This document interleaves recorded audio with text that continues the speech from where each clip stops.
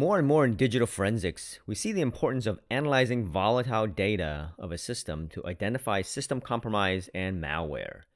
In this video, we will be looking at acquiring the memory of a Linux system. Please help me out by hitting the subscribe button so we can stare at the purple sun. In the digital forensics world, we see malware that's more and more sophisticated in the way they operate and keep themselves from being discovered. Obtaining a memory dump will capture a frozen state of that system for that moment in time. The resulting memory dump can be invaluable in terms of containing information about the network connections, running processes, and data that's not stored on any drive but just in memory, credentials, passwords, encryption keys, etc. A lot of this information is actually not accessible by any other methods besides memory capture. The first tool we're going to look at is called AVML, which stands for Acquire Volatile Memory for Linux. This is a portable memory acquisition tool developed by Microsoft for Linux. Yeah, you heard that right, Microsoft. But we really shouldn't be that surprised since they've been putting a lot of resources into the Windows subsystem for Linux. And the big advantage of AVML over other tools is that it's a static binary that can be deployed to multiple Linux distros without having to know the kernel version or needing to compile code. The tested distros include Ubuntu, Debian, CentOS, RHEL, Oracle Linux, etc. And you can just run the binary and extract memory. It's just that easy. The first thing we're going to do is to download the executable of AVML.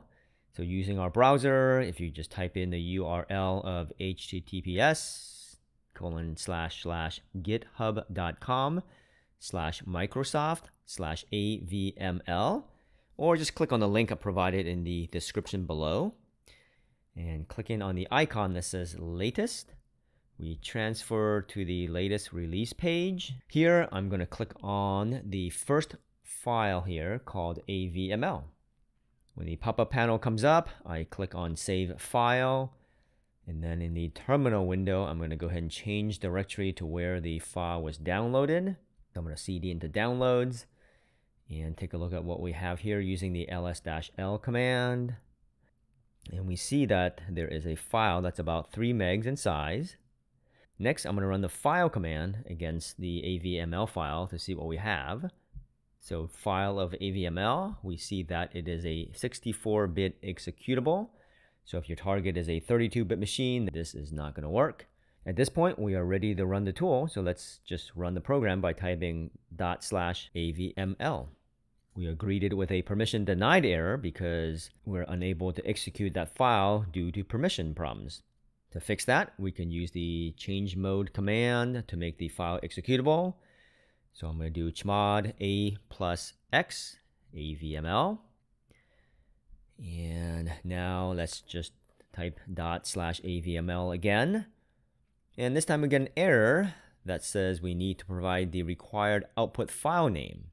So okay, let's give it a output file name. I'm going to call mine kane.mem. And this time we get a different error telling us that we're unable to parse /proc/iomem. And this is because this operation is very low level or high level, depending on how you look at it. But in any case, the fix is that you need to be root to run the AVML command. So let's go ahead and append the sudo command before we run the command. So now we're going to do sudo /avml kane.mem. And this time we get the error of unable to read memory. It also says unable to create memory snapshots from source of /dev crash, /proc kcore, and /dev mem. And this time the reason is because the location where we're running AVML doesn't have enough space to store the memory dump. So if we do df-h of dot, we can see that we don't have enough space to store the 4 gig memory dump that I'm going to extract.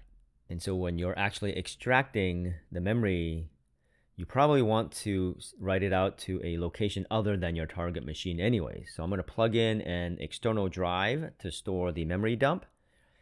I'm going to go ahead and sudo mount /dev/sdv1 to /mnt/hd, and then I'm going to cd into /mnthd and run it again. This time I'm going to do sudo /download/avml, and then point the output to kane.mem in the external drive. And finally, we get the command running. Hey, look at that. But this is actually a good exercise to see all of the different errors you might see and how you might debug and get your AVML running. Now that it's done, let's see what we have. We do a ls-lh of kane.memory, and we do see that AVML created a 4 gig file because the memory in my system here, my target system, is 4 gigs. And we can verify that by using the free command. So free-h for human readable. We do see here that it is about 4 gigs in size. So now let's do a quick demo to show that the memory capture actually worked. And to do that, in another window, I had started to type a document in VI, but then I never saved it to the file system, so it's just completely in memory. And what I'm going to do is I'm going to use the strings command to pull out all the text in this memory dump and then pipe that through the grep command for a unique word that I know it's in a document. So I'm going to do strings of kane.mem and then pipe that through grep-i of the special word Vanderlei. And so here we see the strings and grep commands themselves are memory, indicating that the executing commands are there. And then we also see parts of the document that we were editing but never saved, indicating that unsaved documents are also stored in memory. And I'm going to save the more thorough memory analysis for another video, but this quickie demo just shows that the memory capture did work and it did find some artifacts that were in fact in memory. All right, the second tool we are going to look at is called the Linux Memory Extractor, or LiME. And it's an open source tool that allows the capture of RAM from a running Linux device.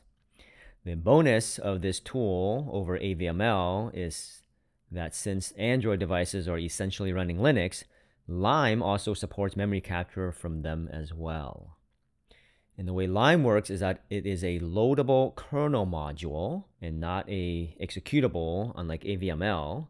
And so this means that it needs to be custom compiled for the specific kernel version that the target system is running. And so what you need to do is do some intel on the target system and make sure you know what kernel version it is running. And then you will need to find a test system that is running the same kernel version, and that's where you have to compile the LiME module. So we have to go get the LiME source code from the GitHub repository. You can refer to the link in the description below, or you can go to https://github.com/504n6labs/LiME. Once we're there, we can click on the graphic that says latest. And you will see 2 different files that you can download. One is in the zip format, and the other one is the tar.gz format. I'm going to go ahead and click on the tar.gz file and then download to my system. I have the choice of opening the download with this in Grandpa Archive Manager, or I can save the file and then untar it myself. Since the computer is offering to do it for us, let's take up his offer. Select the one and only folder named lime-1.9.1 and then extract it to the downloads folder. At the pop-up panel, I'm going to select close. So in order to build the module for LiME that works on your target system, we have to first determine what the target kernel is. So one way of doing that is to do cat/etc/os-release. And here we see that it's running Ubuntu, which is what Kane 12 is based on. And then we also run uname-r. This will give us the kernel version. So for my example is 5.4.0. And then in the terminal, let's go ahead and change directory into the downloads folder.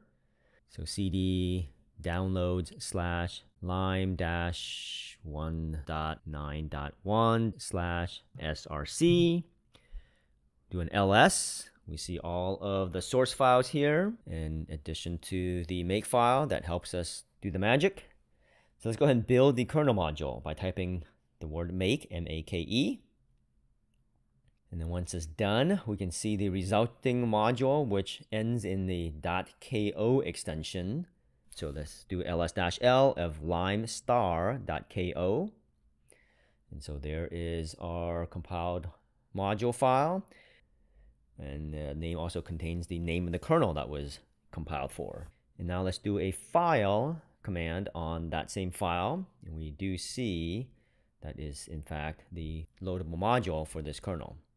So now we have the loadable module. What we can do is we can copy this .ko file to a thumb drive and then plug that into the target machine. You need to load the LiME module into the target kernel, so that's what's going to extract its RAM. So make sure your USB thumb drive has enough space for the RAM dump, which could be huge, right? Depending on the amount of RAM on the target system. It could be 2 gigs or it could be 32 gigs or whatever it is. So we've got the thumb drive plugged in. Let's go ahead and run the command that we need to run. So the command is sudo. Right, once again, because memory-related tasks require root access.